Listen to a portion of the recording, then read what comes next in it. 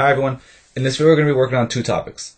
First topic is going to be how to convert from radians to degrees and degrees to radians. And then the next topic is going to be about how to find one positive and one negative coterminal angles. So if you're interested in finding coterminal angles, just look in information and it's going to tell you the minute and second that it begins. So how do you go from radians to degrees to radians?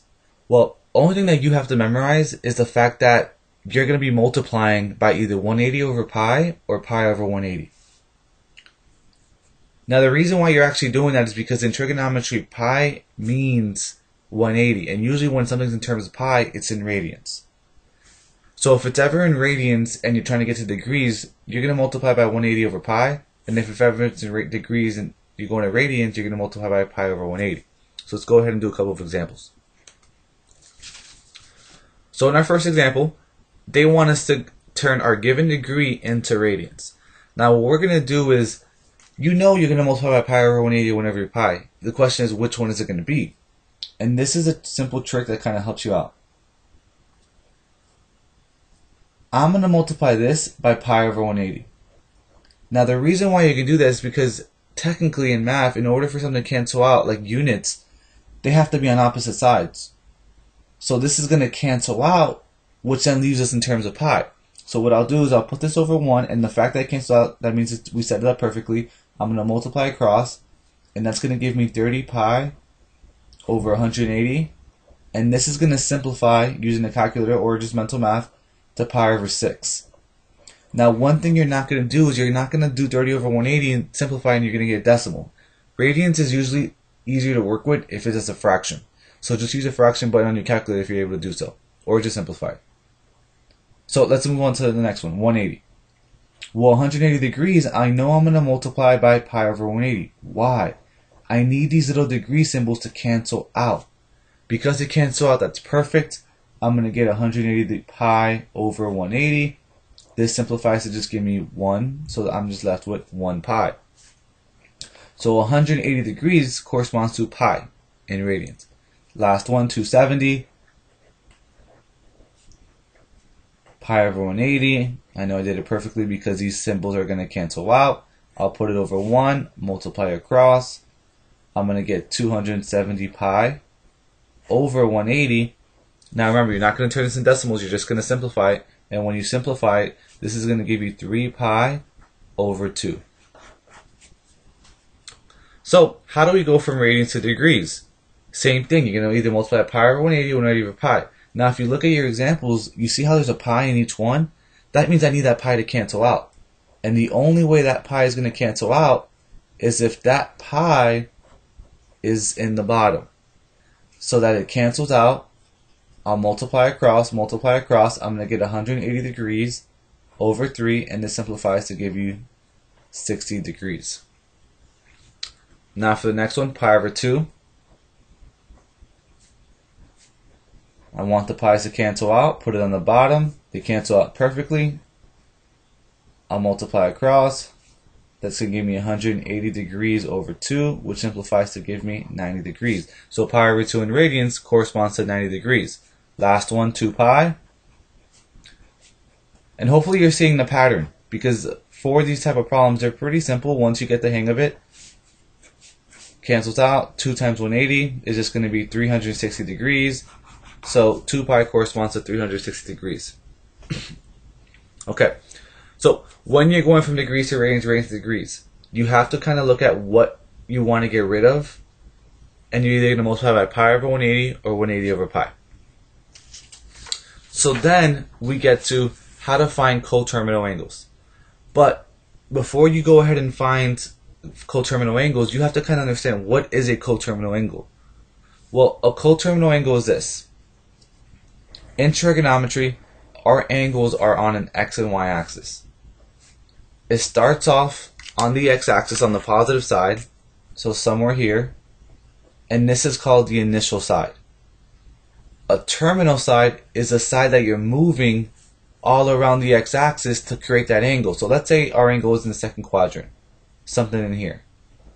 Well, since our angle's here, we know it's between 90 degrees and 180. 90, 180. So, okay. So our angle is here. Doesn't really matter. What is a coterminal angle? Well, remember, this is your initial side. The side that you move is called your terminal angle. So no matter where it is on the x or y axis, this is always your terminal side. So a coterminal angle is this. What do I have to move if I was right here in order to still end up at the same location, which is this line right here? Well, think of it as this, a real life example. If you're standing in front of a wall, how many degrees do you have to move in order for you to still stare at that same exact wall? Hopefully you're thinking 360, and that's perfect. Because if I move 360 in a positive direction, I'm going to end up in the same location. So that's what a coterminal angle is. Adding or subtracting 360 degrees and still ending up in the same location. I could have also subtract 360, which is going backwards, and I'll still end up in the same location. That's what a coterminal angle is. So if your angle is ever in radians, you're going to add or subtract 2 pi, because 2 pi is 360 in radians. Well, if the angle is in degrees, you're going to add or subtract 360 degrees. So whenever you are asked, or whenever you see find coterminal angles, you're going to add or subtract 2 pi or 360, depending on what the unit is. So let's go ahead and do a couple of examples. Our first one is find one positive and one negative coterminal angle. So my first thing is I see that they're in degrees. So I go, okay, well, let's find one positive. That means I'm probably going to add 360, not always, but you're probably going to add 360. And then if I add 180 degrees to 360, I'm going to get 540. So that's my first positive coterminal angles. Now, if you think about it, is there more than one answer for this? Yeah. I can add 360 again and again and again, and I'll just get a bigger positive coterminal angle. So I'll subtract 360 this time because I want to find negative. And when I subtract 360, I'm going to get negative 180 degrees. And that right there is my positive and negative coterminal angles. But sometimes I might have to do it more than once. And that's what we're going to do in example B. Because if I add 410 degrees, I'm still going to get positive. This is actually going to add up to give me 770. So I found my positive angle. Well, what happens when we subtract? When I subtract, I get 50 degrees. And you're like, wait, but that's not negative and I subtracted. And that's fine. Sometimes you're going to have to subtract more than once. Now, your positive coterminal angle could have been either this or this. Because remember, there's an infinite amount. Because I can add 360, subtract 360s. As long as it's positive, it's a coterminal angle. But because I don't have it, I have to subtract one more time. And that's going to give me negative 310 degrees. And this is one negative coterminal angle, and you can either pick either or for it to be your positive coterminal angle.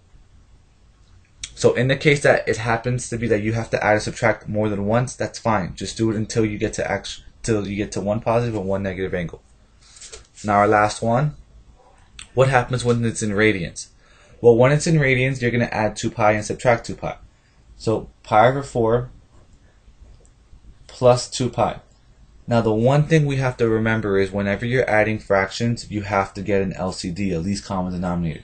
So I'm going to put 1 under that, and my LCD between 4 and 1 is 4.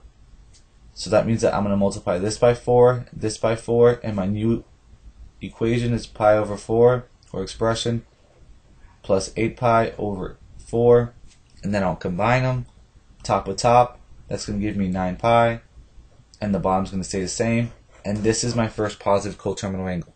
Now I'm going to do the same thing, except I'm going to subtract now. Pi over 4 minus 2 pi. Get an LCD, put over 1, get an LCD, it's 4. So times 4 times 4. That's going to be pi over 4 minus 8 pi over 4. And that's going to simplify to negative 7 pi over 4. And that's my positive, and that's my negative coterminal angle. The same rules that apply for degrees is the same rules that apply for radians. You might have to add or subtract 2 pi more than once if it requires you to do so. So, last one, 9 pi over 3. I'm going to add 2 pi. You're always going to have to find an LCD. As long as you see the different denominators, you have to find an LCD. It's usually going to be that one. Multiply, your new problem is 9 pi over 3 minus 6 pi over 3. Top.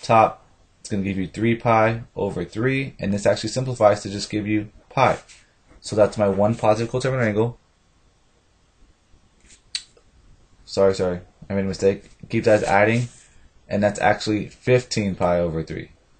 And then when you simplify it, that gives me 3 pi. Yeah. And then now find a negative coterminal angle. So that's going to be 9 pi over 3 minus 2 pi. Get an LCD, put over 1 times 3 times 3. That's going to give you 9 pi over 3 minus 3 pi over 3. Sorry, 6 pi over 3. 2 times 3 is 6. And then that's going to simplify to 3 pi over 3, which gives you pi. But if you look at it, that is a positive coterminal angle. It's not negative. So guess what that means? That means that you have to subtract one more time. Pi minus 2 pi. And this one actually works out to be a little bit easier because I don't have to find an LCD. 1 pi minus 2 pi is negative pi. And that's my first negative coterminal angle. So in the case in this problem, I had to add 2 pi to get my coterminal angle. I got 3 pi. But when I subtracted 2 pi, it gave me 9 pi over 3 minus 6 pi over 3, which simplifies to just pi. But that's still positive, so I had to find a negative. So what do? I subtract one more time. And I got a negative.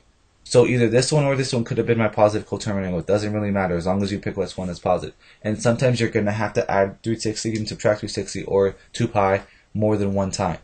And if it does, that's fine. Just do it more than once. And eventually you'll start seeing the pattern. So thank you for watching. Hope to help and let me know.